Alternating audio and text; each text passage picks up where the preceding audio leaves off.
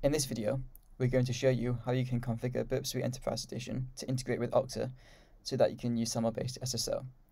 Now before you get started, there's a couple of prerequisites which need to be in place. First of all, under Network Settings in Burp, you'll need to make sure that your server URL includes both the protocol and port information. If you need help doing this, you can look at our documentation pages. Next, within Okta, you'll need to make sure that you've configured your users correctly. Once you've done this, you can get started with the integration. First, we'll go to the cog icon here, click Integrations, scroll down to SAML and click Configure. We'll need these three URLs later on in the process. Next, we're going to go to the Okta dashboard and sign in as an administrator. Once we're there, we're going to expand Applications and then click Applications within there. Then we'll click Create App Integration and choose SAML 2.0 and click Next. We'll then need to give the application a name. I'm just going to call this Burp Enterprise Documentation Demo, but you can name it whatever you like. We'll then need to provide some SAML properties, which Okta will provide during the SAML handshake. The first one is single sign-on URL. For this, we're going to use the relying party service URL from within Burp Enterprise. I'll just copy this link here and then paste it into here. We'll then make recipient URL and destination URL checkbox is ticked.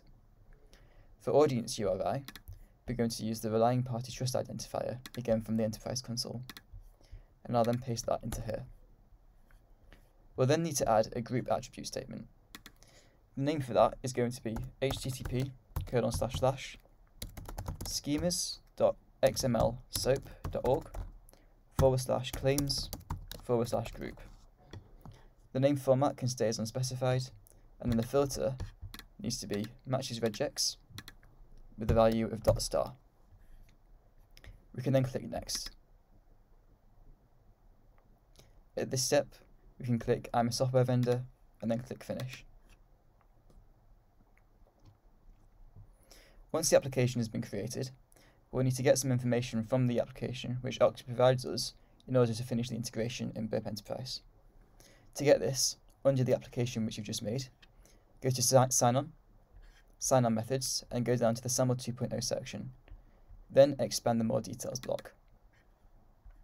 We'll need the sign-on URL, the issuer, and the signing certificate. So back into Burp Enterprise, we need to provide the Identity Provider Entity ID. This is the issuer from the Okta interface. Then we need the Identity Provider SSO URL, and this is the sign-on URL. For the certificate, you'll need to download the signing certificate,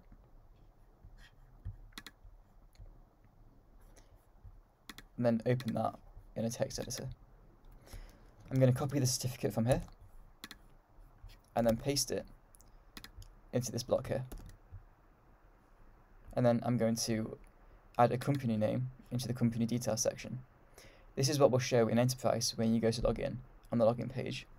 I'm going to call it a Portswigger, but you can give it a company name for where you work or anything that you like to show as a descriptive block during the sign-in page. And then I'm going to click Save. Once I've got the tick, I know that the integration has succeeded.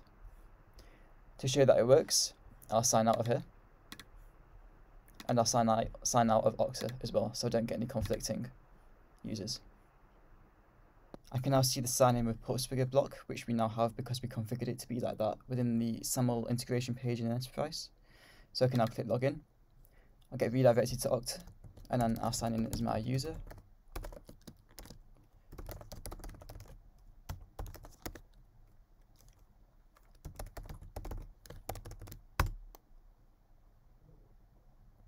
And you can see that I've been signed into Burp. And that is how you configure Burp Suite Enterprise Edition to work with Okta for SAML-based SSO.